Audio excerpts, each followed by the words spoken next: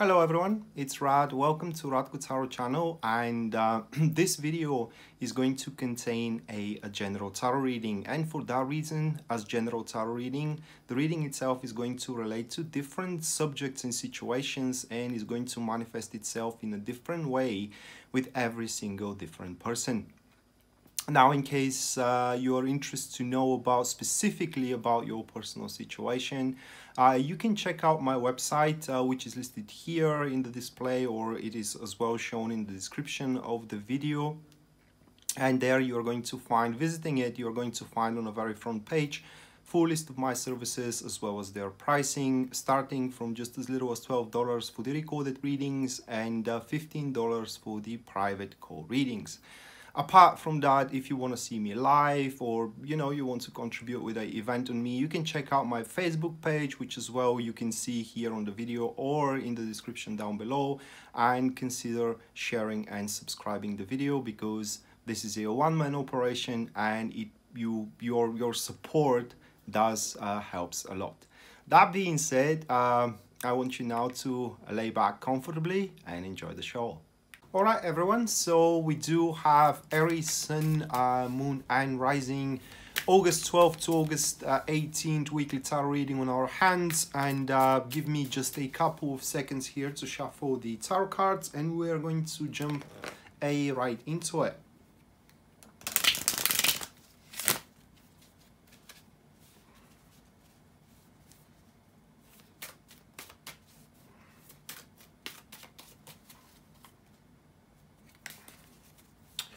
Alright, so the first card, which stands for the topic of your week, Aries, this is to be the Three of Cups, followed by the next card, which represents the challenges that you will have to go through. That is going to be the Nine of Pentacles.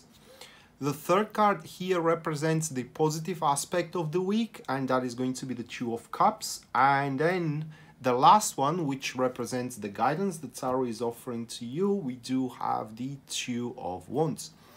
So what it looks like here is that you are to overcome rather, I would say, difficult circumstances and a situation with a help and a counsel as well of a friend or of a beloved throughout this week, August 12th to August 18th.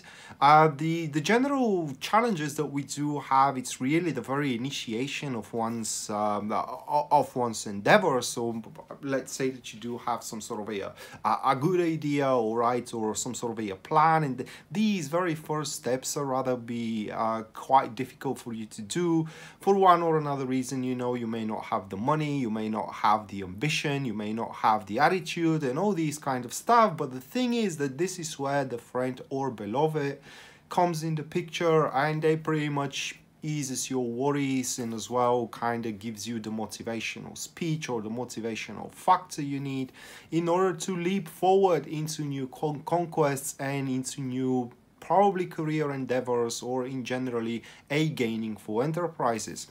So that being said, before we scrutinize the reading, let's run the cards down one more time. Three of Cups, it is the general topic of the week, followed by the next one, which stands for the challenges here, which is the Nine of Pentacles.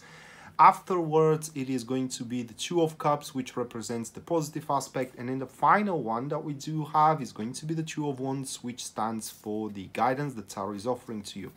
All right, so Three of Cups, well, it's a typical card where we do have either a cooperation, shared vision, shared emotions as well. And also the card itself speaks very well for a very early progress into one's endeavor. But as we do see three people into the card, and in just the general topic of the card itself, it does speaks that you will be much more beneficial if you share either your good fortune or you allow yourself to take advantage of the willing of someone else to share their good fortune with you. That being said, guys, Three of Cups, it's very tightly related with how you interact with others, like how you interact with your beloveds, how you interact with your friends as well, and how willing you are to follow people's advice or people extended hand for laying you a help. The accompanied card here is going to be the Ace of Pentacles. Formation, instantly we do have a passive friends. Now, when we do have passive friends, by the way, I'm working on these courses that I'm talking about, that we are going to discuss the elemental dignities. But when we do have passive friends, we speak for longevity. Okay, so these two cards could speak for a longevity of a cooperation. They could speak as well for a longevity of a relationship. They could speak as well for a you know, establishing a very long living a private business. But what I do suspect here, and what the energies are revolving around, or kind of like if there is a certain chance of that to happen in your life, most likely is going to happen. Now that could be a very first signs of engagement. And just to tell you, this could be your problem. All right, so you have a girlfriend, or maybe you do have a boyfriend, it doesn't really matter, and you're really into each other, and you love each other so much, but the problem is how you are to initiate that conversation of engagement, how you are gonna make it, and all these kind of stuff. And you are to receive help how to, you know, shared vision with your friends. May they vote you the way how you should do it, you know, or a simple hint from your beloved as well, what they are expecting you to do, and all these kind of stuff. But the thing is that with these two cards here, guys, you are definitely, through a faithful people around you, are going to receive the opportunity to further your goal, whatever your goal is, with a lot of content, with a lot of how can I place it, sense of security as well. And not to mention that these cards are very favorable for you establishing pretty big harmonious flow into your relationships and business and successful, business endeavors. The problem, which is the challenges here, we do have the Nine of Pentacles. So Nine of Pentacles is a card of a singularity, first of all, meaning that you may be too harsh, to yourself. Additionally to that, the Nine of Pentacles does represent this carefree approach toward the situation and the matter, really.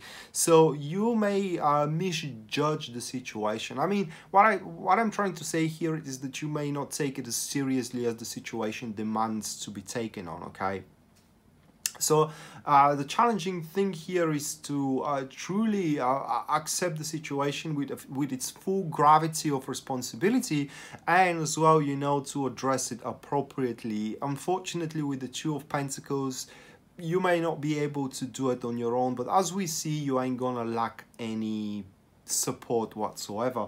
The accompanied card here is going to be the Strength, so we do have a passive neutrals. Another thing, it is the cocky standpoint that you may have, and you are Aries after all. I mean, you do have a lot of belief into yourself, but you know, your belief into yourself is not under question here. Under question is what you can do with what you can work with. Okay, and it doesn't look like that the end of the goal, or rather, like, you know, the thing that can happen as beautiful as it can happen with the things that you can work with. Therefore, you have to use a different means, and these different means comes from the people around you.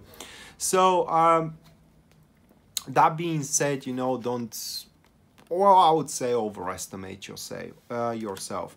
So the next card, it is about the positive aspect, and that is the Two of Cups. So the Two of Cups, it's love. All right, it's a cooperation out of love, which could speak for relationships, especially for relationships, a co-worker type of relationships as well. It doesn't really matter. I mean, the Two of Cups doesn't necessarily means that you are gonna fall in love, but it means that the cooperation is gonna be lovely. It's definitely gonna be a thing that, instead of putting on a pressure upon you, it does relieve you from a pressure. Of course, if you are talking about a relationships here, so I am performing now this reading, and you are questioning, does my partner loves me? All right, well, it most definitely does with the Two of Cups. They may have a rather, how can I place it, in an awkward way to show it, but with this card on a positive aspect, if they somehow, you know, mistreated you, probably